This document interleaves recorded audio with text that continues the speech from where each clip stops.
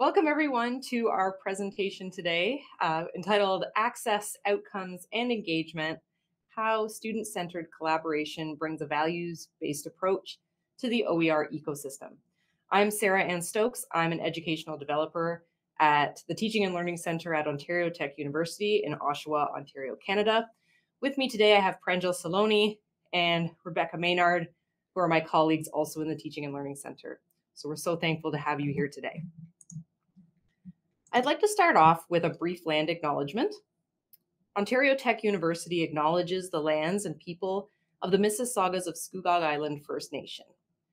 We are thankful to be welcomed on these lands in friendship.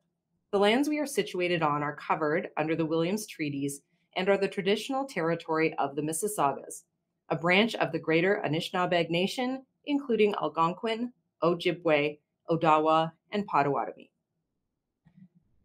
So a brief overview of what we'll be talking about today.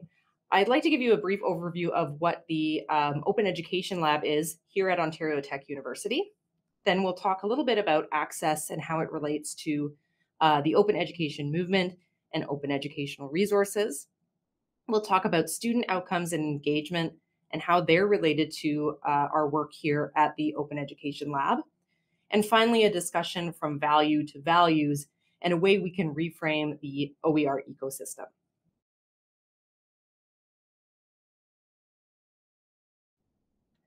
So we can all agree on the financial value of OER in their ability to provide students with cost-free quality resources that will help them through their educational journey.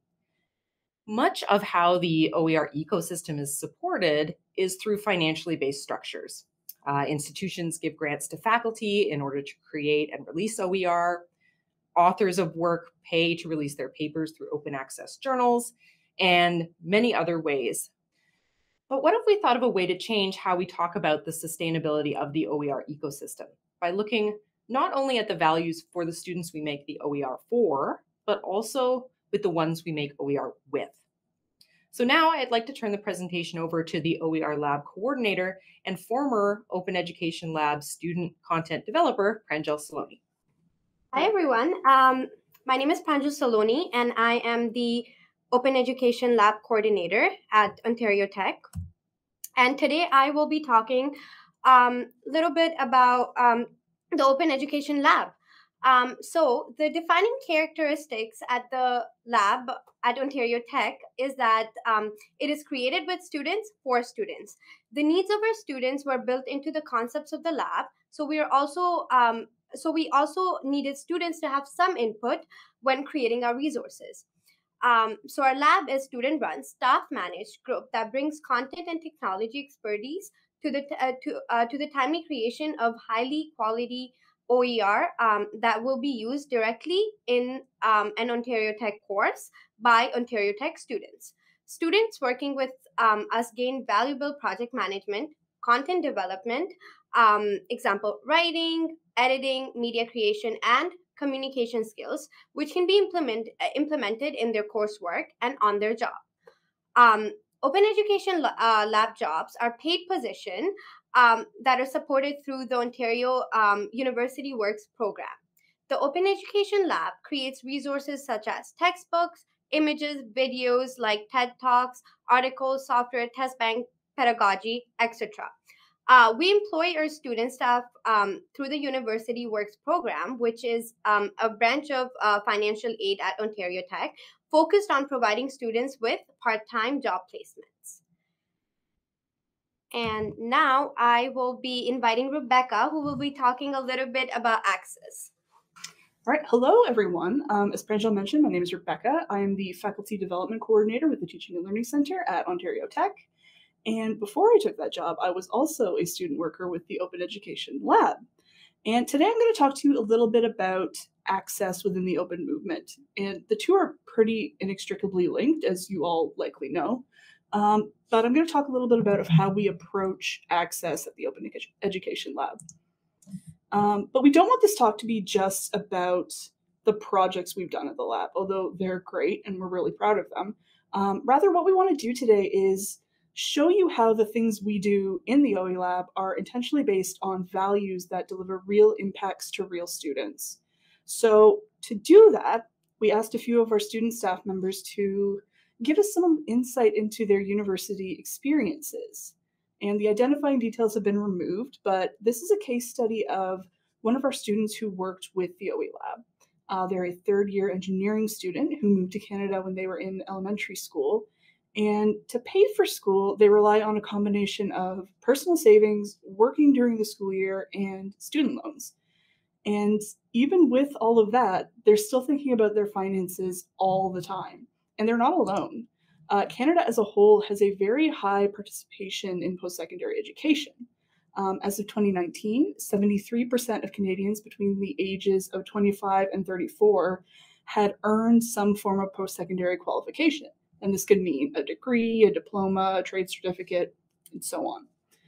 However, the vast majority of Canadian students say that paying for university tuition is a challenge. And part of the reason for that is that university tuition costs have tripled since the year 2000. And to illustrate that point, we can think of it kind of like this. In 2012, the debt load of Canadian post-secondary students was over $28 billion Canadian. And 2012 was 10 years ago. So the student debt load in 2022 is substantially higher. And we can see the impact of that debt load manifest in several different ways, ranging from individual student experiences to the makeup of entire institutions. So 45% of graduating students in Canada owe more than $25,000 upon graduation. That's a significant amount of debt on its own. But we also have to consider that it can take students in equity-seeking groups much, much longer to repay this debt. And for that reason, these equity-seeking groups are often excluded from post-secondary institutions altogether.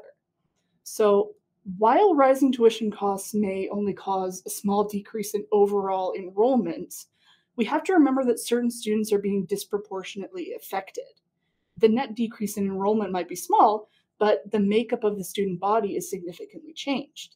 And the impact is felt within the student body as well. Compared to their peers, students who have debt loads are less likely to graduate on time if they graduate at all. So in that way, the cycle perpetuates itself. Students take on this debt, but later have difficulties finding well-paying employment to repay the debt. And again, it's important to remember that high costs do not affect students equally. The students who are most affected are first-generation students, students from low-income families, and, as we mentioned, students in equity-seeking groups. These are students who are usually reliant on financial aid to afford the costs of attending university, and they also need to work while doing so. So we know all of this, but why is it important to the OE Lab in particular? Because many of our students at Ontario Tech are facing these exact barriers. Our case study student who we met earlier is having a very similar experience to the average Ontario Tech student. Compared to the provincial average, students from Ontario Tech are more dependent on financial aid. They work more hours during the week. They spend more time commuting to school, and they have more dependent or caregiving responsibilities. And because of all of this, finances have a very real impact on our students. So when we were developing the concept of the OE Lab, that's something we needed to keep in mind. We wanted to support our student body as a whole by providing open course materials, absolutely, but we also wanted to be able to support the students who were working with us. And Pranjal already spent some time discussing how we set up the lab as a workplace, so I'm going to try not to repeat myself too much, but I am going to highlight 3 of our main objectives. First, we wanted to provide paid work to our students. That's partially because of the makeup of the Ontario Tech student body, which we've already talked about, but also because of the context in which the lab started, which was June of 2020. And this was 3 months into the COVID-19 pandemic, and our students were, frankly, in a very scary situation. I mean, if a global pandemic wasn't stressful enough, many of them were also losing access to the supports that they'd been relying on. We had jobs that were cutting staff. We had work placements and internships being canceled. And so our students were finding themselves in these very precarious situations. So we wanted to make sure that the students who work with us were receiving financial support, and we were able to do that by employing them through the University Works program, as Pranjal mentioned. But we also wanted to make sure that the work they were doing felt meaningful. We didn't ever want the lab to be a job where they would do busy work. We wanted this to be a job, but also an opportunity for experiential learning. Through working with the lab, they could learn and practice a variety of skills that they could then take with them as they moved on to their respective fields. And finally, we wanted the work of our students to have a lasting impact. By generating affordable resources that would be used in courses at Ontario Tech, we're able to mitigate some of the financial stresses our students are facing, not just our current students, but future students as well. So I'd now like to highlight one of our resources that has had this kind of lasting impact. What you're looking at right now is one of the first projects that we took on at the lab. These are interactive practice questions for an anatomy and physiology course. And this was a course that had already been using an OER as a textbook, which was great. But the supplementary material was very limited. And in a discipline like anatomy and physiology that requires a lot of memorization and practice, those kinds of materials are really, really important. So our students stepped in and created these interactive review quizzes from each chapter of the textbook using an open program called H5P. And what was really neat about this project, beyond the fact that we were able to reduce the resource costs of this course to zero, was that students were learning how to design questions to test knowledge in meaningful ways. And they didn't need to have a background in anatomy or physiology to do it. And that's the kind of experiences we mean when we're talking about experiential learning. Giving students the opportunity to practice skills that they can apply across disciplines, but maybe wouldn't have had the chance to try. And that's just one of the employment outcomes we have at the lab. We'd like our students to be able to learn and apply a variety of skills, but we also want to encourage their agency and innovation. We modeled the lab after an academic publisher, so we want them to have experience communicating with clients, managing projects, and completing work under production deadlines that they might find in a workplace. But while doing that, we also want to give them the chance to explore and pursue their interests. I think we've now had students come into work in the lab from every faculty in Ontario Tech, and we tend to assign projects based on each individual's interests and abilities. And we do all of this while providing paid wages and flexible work hours. The lab has been running for almost 3 years now, which is really cool to think about. And 2 of those years were spent primarily working online, which allowed our students a lot of flexibility and ability to balance their other responsibilities. And when we put these elements that we value together, students working in sustainable and meaningful employment while creating open resources that make attending university more accessible for other students, we're making the university experience more affordable for everyone involved. And that's incredibly impactful, and it's something that we will always strive to do at the OE Lab. However, I want to wrap up this section by making one last point. When we're talking about access, real access, we need to move beyond reducing costs.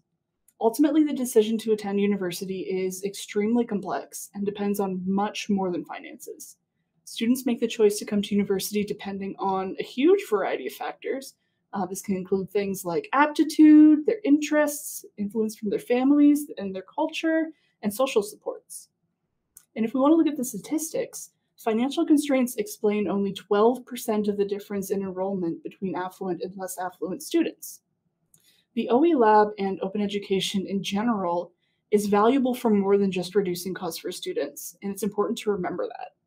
And now to discuss that in more detail, I'm going to turn it back over to Sarah. So I'd like to bring another case to the forefront for our presentation, and this one is really relevant as well. So we have a student who is in the 3rd year of a business degree and is relatively new to Canada. She's spent about $300 on textbooks alone this semester. And what is more interesting is that she never finds representations of people like her or those who have her particular focus in her resources, despite the classes she's in. And so we're probably all familiar with this. Maybe some of the resource fits the course. It's sometimes the case with traditional textbooks and sometimes with OER. Sometimes the examples we find are of things we haven't really experienced before. And really, who tries to fit a ladder around the corner of a narrow hallway by way of trigonometry anyway? But imagine all of your resources being like this as a student. So the uniquely editable feature of OER can allow faculty members to customize those resources to suit their courses and their student populations, taking into consideration their unique needs, backgrounds, and desired outcomes. We know OER allow faculty members to align their resources with current research, but more importantly, with current global, social, and political trends and current events, because those are what are impacting students and their families right now. They can be included for discussion and analysis, giving validation to students' lived experiences. And this kind of culturally responsive teaching can really enhance the education that students are signed up for. So OER can really impact student outcomes and engagement in some really interesting ways. We do know that the editable nature of OER can support diverse learners. So students are able to see themselves reflected in the material because it's been edited for them. It's aligned with global events, as I mentioned, so giving validation to their lived experience.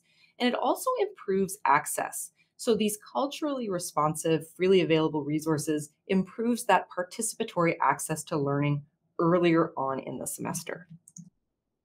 So now I'd like to highlight some of what the OER Lab has done to respond to this feature of OER. And we applied the experiences of students who have taken a course to a newly developed resource for that same course. And what it really let us do is add a unique perspective with many diverse student voices. So these students were encouraged to find relevant content, not only to their lives, but to their discipline, and create a resource that they actually had input on and thought would benefit other students in the course. So this is our resource for Management of the Enterprise, which is an introductory business course. And what it does is it takes those introductory business ideas and really adds the unique IT or information technology spin that is integral to our program here at Ontario Tech. It also includes relevant examples pertaining to work in the IT field. And it also includes student-created content like outlines and glossary terms and uniquely Canadian examples. So really allowing students to see themselves reflected back in the resources that they're using. And I want to highlight, in this case, the benefits of student involvement in the OER creation process. So students really have the potential to realize many of the academic tasks that take place at institutions of higher education, including participation in publishing, running peer-reviewed journals, and making their work available to other students. They really possess an awareness of technology tools that may otherwise be overlooked by faculty.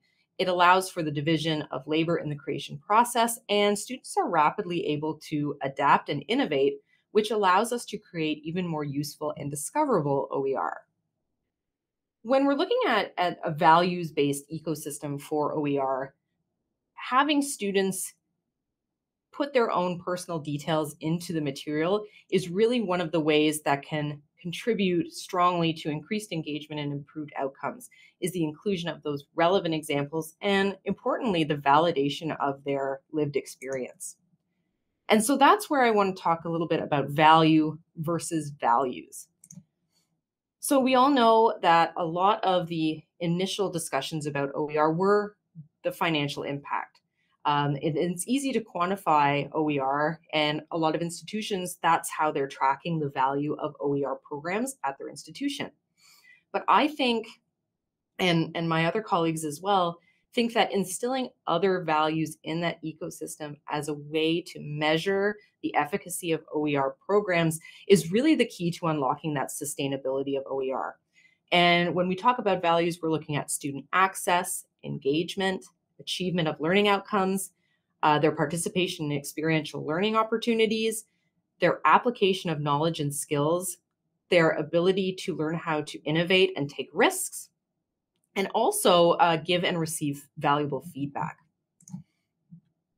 So the focus on values lets us to, gives us the freedom really to move away from the strictly financial sense of OER and then focus on how teaching and learning can be improved, particularly through OER production by our students.